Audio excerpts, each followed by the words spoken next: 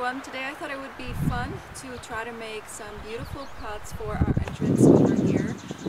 I have some plants with me over here. So I got two of these Super Vina Imperial Blue, and I also got two Vinca vines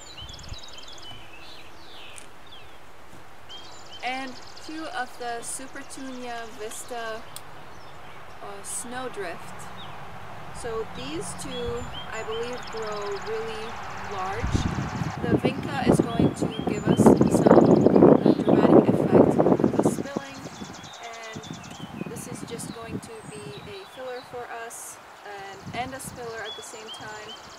And the same thing with the Supertunia Vista over here, with the Snowdrift.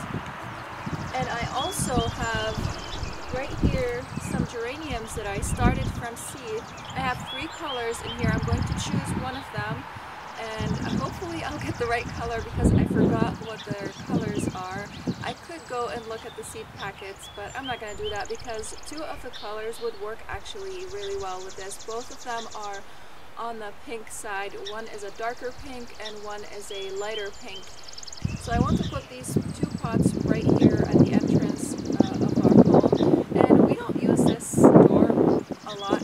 It's a decor element to just beautify the entrance, and right now this area around me, you can't see it, but it's super messy. I have over here a bed that needs to be completely rehauled, and this bed over here with this azalea is doing okay, but on this side over here it's really messy, and there are weeds growing in the pathway, but that's okay. I will be addressing that pretty soon. I just use my edge trimmer to get rid of the weeds in the pathway over here. It's a very old brick pathway and it's all kind of contorted, but it's serving its purpose for right now. So if you'll just ignore all the mess around here and just focus on the pots, I think that is what's going to make me happy, and you know, just do something that is going to make your home, is going to make you happy and make your home look more beautiful, even if you have areas like I do over here that desperately need to be addressed. So I got some potting soil. It's not organic. I believe this stuff has fertilizer already in it. So I'm going to be filling these pots. I just got these pots from Home Depot yesterday. They were $12 each, and I thought that's pretty good. They do have a drainage hole down here, so I need to drill a hole in here because I thought it was a plug. So I'm going to go get my drill and drill a hole in here just to make sure that the water can drain out of this pot in here. I'm going to start with a pilot hole, and that's going to be a drill bit that's a lot smaller than the hole that I'm going to be making. I'm using the 7/64 for a pilot hole. I don't know if I'm doing this right, but I've gotten better at it. I'm not an expert at using a drill, but I am definitely getting better at it with experience. When I drill a hole, I just try to press this in place so that it doesn't shift everywhere. You kind of want to put a little bit of pressure on it if this is your first time drilling a hole. And I start slow. I don't press on the button all the way. There we go. So that's my pilot hole. I'm going to do the same for this one over here.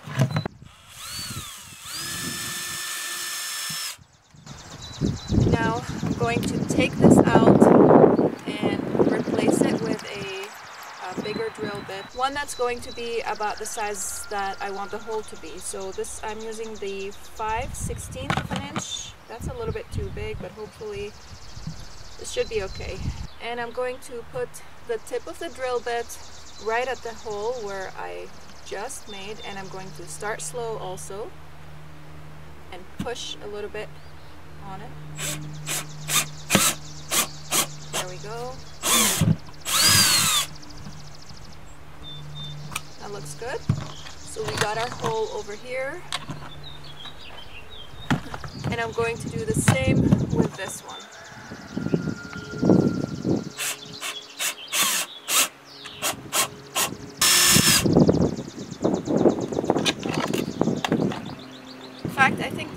are a little bit too small, so I'm going to choose my biggest drill bit and drill a hole with that over here, because I want the water to be able to drain easily out of these pots. You can always make a hole bigger, but you can't make it smaller.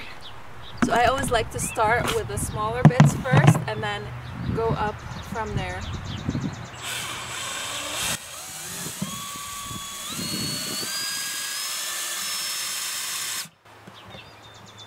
So we got our hole, it looks pretty good, and now we can fill it with some soil. And you don't have to get the most expensive pots to make something look beautiful. These pots are beautiful, they have a beautiful design on them, they match the house, and they're just $12. I could have bought, I suppose, the really expensive stuff, but why? I also want to spend some money on the flowers, so by getting these simple pots over here that are still beautiful, I was able to also get some flowers to fill my pots with to make a beautiful display. So I filled it about 2 inches below this lip over here, and I might add, actually I'm going to add a little bit more soil. I can take some soil out. I find it easier to take soil out than to add soil in, because this soil is also going to settle once you water it.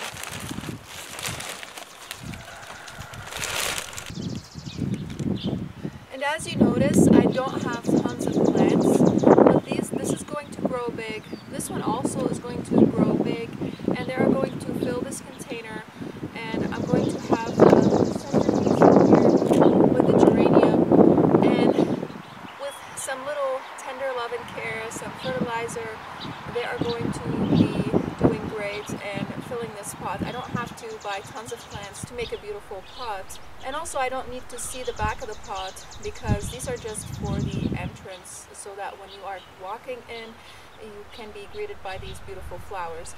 And I thought these two over here make beautiful impact together. So I'm going to choose the pink bicolor geranium. I think that would look really nice with these, if I remember it correctly.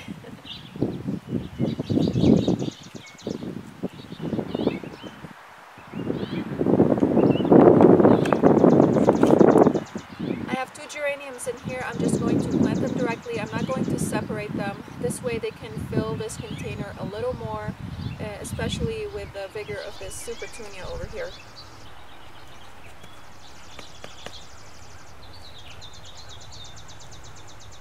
I got these plants from Home Depot. They have a good selection right now. Oops. I just need to get it out of the pot though.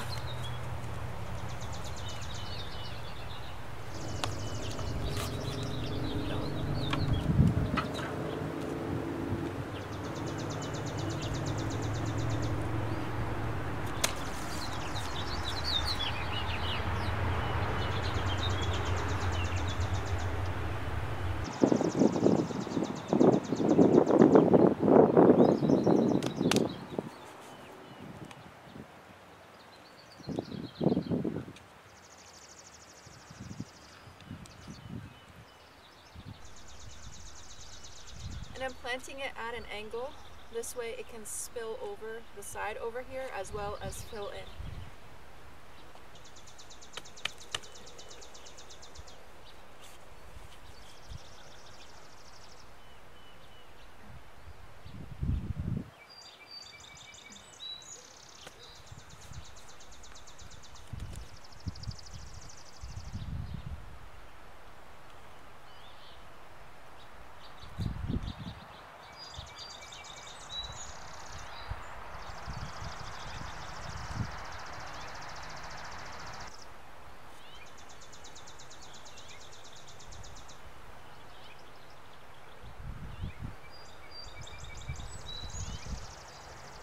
I've been hardening this geranium for about 3 days, and it's been sitting outside this whole time. What I did is I brought it out when the temperature was around 60 degrees, and it sat there. We had a lot of rain, and it just got acclimated pretty quickly. Right now it looks sparse, but these will fill in so quickly, and this vinca over here takes root so easily, so I need to be careful where I put it. I don't know if this is a perennial here or not, but if it is a perennial, I would like to plant it somewhere because it is really nice. And I love the variegation on it. And right now the geranium has some yellow leaves on it just because it's sitting in these little cells over here.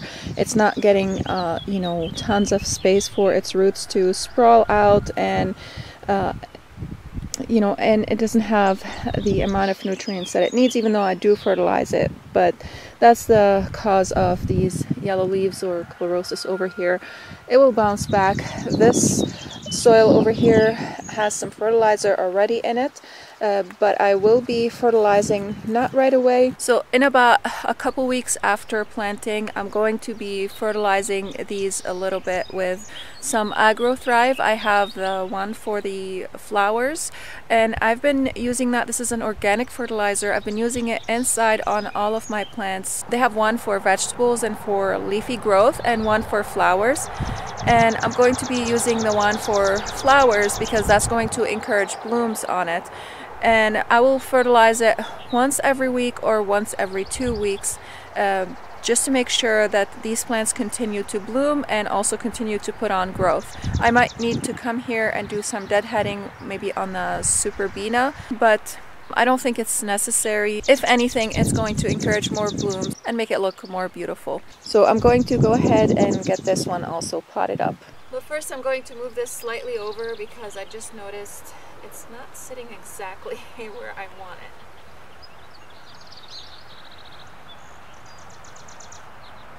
So now this pot looks like it's totally filled.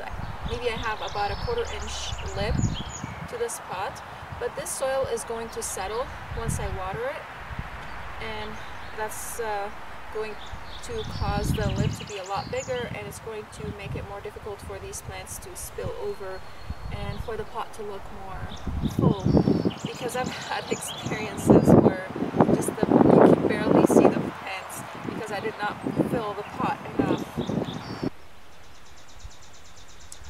A bonus about these geraniums is that they actually smell nice. They have a sweet scent to them, and I grew up with scented geraniums, and I miss them so much. Whenever I look for geraniums in garden centers and in Home Depot and all that, I cannot find the scented geraniums. They look beautiful, but they don't have any scent to them.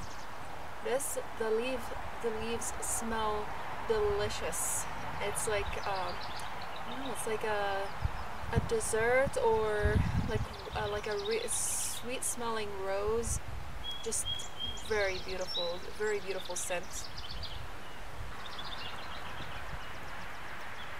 And I have a video, I think, on when I started these geraniums, and I'll link it for you in the description box below. You can start a lot of your flowers for, you know, annuals and perennials from seed, and that's what I have done this year. But I did not think ahead to plant some petunias, and I did not buy the seeds for them when I wanted to plant them. I just realized I didn't have the seeds, and I just didn't feel like going hunting for petunia seeds, so I ended up with no petunias. And I suppose I could have also found seeds for this plant over here, the Superbina. So next year I can think ahead and do that. I can start ordering seeds now, and think about my pots as well, not just the plants that I'm going to be planting in the landscape. I planted tons of seeds for the landscape, but not for pots, with exception to these geraniums, of course. These I intended for them to go in the pots.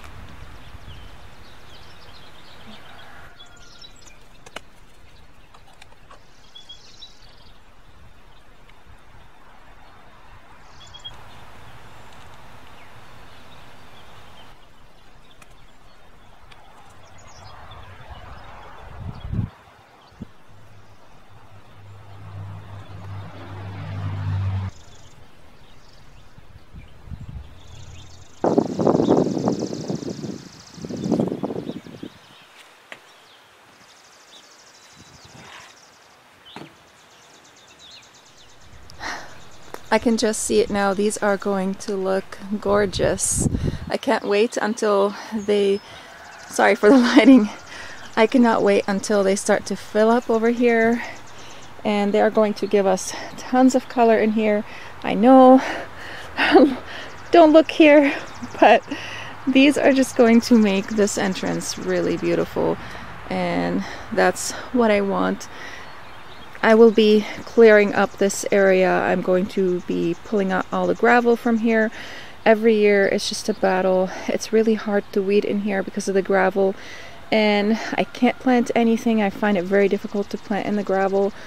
This is going to be moving, I don't know when, but it will be maybe next season, not this season, because I'm going to be clearing out that area over there around the rock, and I'm going to hopefully try to transplant it and put it over there, one on each side of the rock. You can't see the rock right now because there's this huge pile of shrubbery that I pulled up from all that area when I was clearing out the area for the trees over there. Oh, and look at these tulips. I love them. I need to plant more of them over here, and maybe some purple ones also, to kind of create kind of like a river in here and make this whole area really beautiful. This entire area, again, I'm going to be transforming this entire area into a kind of a formal garden, both around both sides of the house, and I want them to sort of mirror each other and just create this beautiful welcoming space. I know our sidewalk and our stairs don't look nice, but if you make something around it look nice, even though the pathway and the stairs don't look nice, they are going to just make it look more appealing and more welcoming, more just beautiful to walk in here. So if you have an area like that, don't be discouraged. I have been discouraged for so many years, and I wouldn't do anything in here just because of how ugly this space looks like, and it's really difficult to tackle it because there are so many areas that need tackling. And in order for me to start this process over here, because I don't want to get rid of these plants, I would like to transplant them somewhere else. It's just not me. It's not me to just take a plant and toss it. I cannot do that unless I really hate it. And even the plants that I hate, I just don't. I cannot do it. I will probably give it to someone before I toss it. So if you are like me, if you feel the same way that I feel, just don't be discouraged, and you know, one step at a time, things will work out. And you know, you can also donate plants. Just make sure that you don't have any weeds with them, any noxious weeds or anything like that, if you don't like the plants that you have. And you can grow plants from seed like I did and try to sell them if you want to. This will allow you to you know, purchase more plants that you love, that you are not able to grow from seed, to create beautiful things like these pots over here. There are many ways to grow beautiful things and to allow you to enjoy the space that you live in without spending an arm and a leg on it. This is my way of doing it. Maybe there are better ways out there, but this is how I do it. I either, you know, grow things from seed, or I just find something in nature that I like, that I know I can control, and transplant that. Or, you know, these plants that came with the house, and I do like them a lot, but I don't like where they are, I'm going to try to save them, to plant them where I want them to be. So I know the deck needs to be swept, don't look at that, but I wanted to show you the Agro Thrive. So this is the organic fruit and flower. It's a liquid fertilizer, and the reason why I am going to use liquid fertilizer is because these are annuals and they will require a lot more feeding than your perennials like the azalea. And for some reason this azalea this year is just blooming at the bottom and the top hasn't bloomed yet, and I've seen that everywhere in our area. They're only blooming at the bottom and the top hasn't bloomed yet. It's leafing out though. So annuals require regular feeding, in order to allow them to grow and to bloom. And you can come here also and deadhead these things to make them more bushier. Like this one right here, this bloom is kind of spent. So to deadhead, you're just gonna go down to a place where, like, I'm just going to take this out because there's already 2 leaf nodes that are growing out of it, and these 2 are going to create a bloom. So this doesn't necessarily need deadheading, but in plants like petunia, not this super petunia over here, you're going to take the bloom out, and there would be 2 leaf nodes, if I can find something like that. So right here between these 2 leaves, there's going to be another 2 sets of stems that are going to grow from it. So you'd go down there and then pinch it right there at the tip. That's just like most plants will send out shoots that way. I do the same thing to my basil to make it grow that way, to make it bush out. And this is just going to make this bush out as well. So this is also spent. It's not really that great, so I'm going to go down, and you can notice, see, it's already sending out these 2 stems right here, and there it's going to put blooms on them. But I'm just going to take that at the base between the 2 stems right there, and that's going to allow them to bush out. These don't need deadheading, they just need a lot of fertilizer, and that's why I have the AgroThrive over here. I'm not associated with them, I'm not sponsored by them, but this is what I've been using. As I mentioned earlier, I have been using it indoors. I learned my lesson to not use it indoors. It is really stinky. If you don't mind the stink, that's fine, but after a while it just starts to stink really bad. In the beginning, when you mix it in with the water, it doesn't smell that bad, but once it sits in the plants, it just smells awful. Like, you go down, and same day, if I just put some water for them to absorb with the fertilizer in it, it stinks. So I'm going to be using this fertilizer outside on my outdoor plants in the pots and my potted plants. And also I'm going to be running an experiment this year. Not 100% experiment, I suppose you need a control for that, but I'm going to try to fertilize my broccoli with that, and my cauliflower, because the thought just hit me that both cauliflower and broccoli are flowering plants. So if I fertilize them with a liquid fertilizer, then that's going to cause them to bloom more, because you're actually eating the bloom on the broccoli, the buds, not the blooms. That's the head of broccoli. It's just full of buds, and if I fertilize them with a liquid fertilizer that's going to encourage blooms, it might give me more buds on it, and that's what I'm going to try to do this year. Same thing with the figs also, and I'll just do a whole video on that probably. I might do a whole video on that, we'll see. I have a fig tree in a pot, and I've done several videos on that. If you're interested, I can link those videos in the description box below. But figs are actually figs are actually flowers. Also, I was thinking, if I water it with a liquid fertilizer that's going to encourage flowering, it might give me more flowers or fruits on it, and bigger flowers as well. I will fertilize it with a slow release organic fertilizer as well, and I have already done that. But to encourage more fruits on it, or flowers, I'm going to be fertilizing it with this liquid fertilizer. But I mean, doesn't it just look the space so much better, even with all the ugliness that's around it? And here, let me take this out of here so that you can see it better. I hope you guys can see well. It's kind of, there's sun and shade. It's really difficult to make things pop because of the lighting right now, but I think I'm just going to love it, and that's what matters.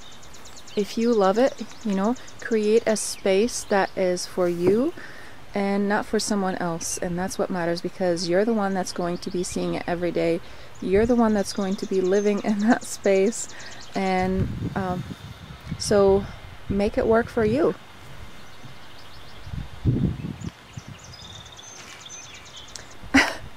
I should have I did a mistake. I should have made that mirror that one. Instead I have the Supertunia on the outside on this one and the Superbina on the inside. I think I'm going to fix this pot and make this Supertunia on the outside and the Superbina on the inside. So just imagine that. I just did a mistake over here, so I'll fix it quickly.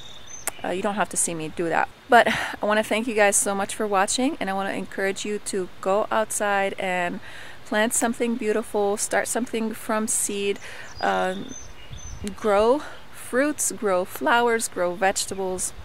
Get out there and get growing, and happy gardening. Thank you so much for watching, and I'll see you again next time. Bye. That's better.